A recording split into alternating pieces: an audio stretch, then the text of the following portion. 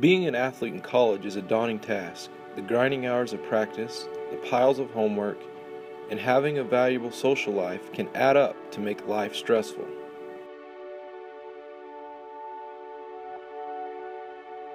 Tristan Owens has always been a gifted athlete. He excelled at baseball and basketball. In 2015, he received a scholarship to run cross country at Rogers State University. But what makes Tristan special is the fact that he should not be walking, let alone be running. In 2005, Tristan was involved in an accident that would change his life forever. The accident happened whenever I was 9 years old. My sister and I were on our way to school. She just got back from a college visit. She went to Crowder Junior College in Missouri. And she was so excited to go tell her friends that she got a full ride scholarship that weekend. And we were on our way to school, and it was a foggy morning, and a deer jumped out in front of us. And my sister tried to miss it and overcorrected, and we crashed into 3 trees, and that's all I remembered. Tristan lost his older sister in the accident, and the outlook for Tristan was not looking good. Yeah, the doctors told my parents that I'd be able to live, but they said I might walk with a limp or be paralyzed on the left side. Well, as a parent, it was very, very hard to process everything that the doctors was telling us at that moment. But my husband and I, we just put all our faith in God, that God was going to take care of him. Having spent 4 weeks in a coma after suffering a serious brain injury, it took Tristan 3 months before he made a full recovery. Once out of the hospital, the bad news would continue.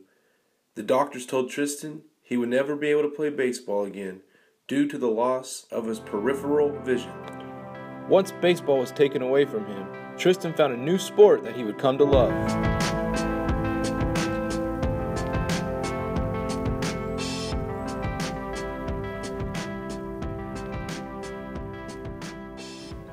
We went to the track, and he went to run, and I went to walk the track, and I saw something that day when he was running. And my mom said that she saw a talent in me in running, so I went out for track my 7th grade year. Much success came in high school years while running cross country.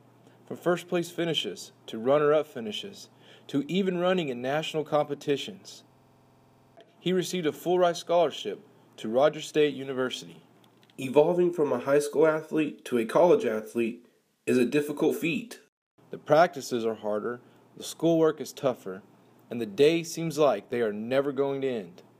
Tristan goes to a further extent to stay on top of his studies.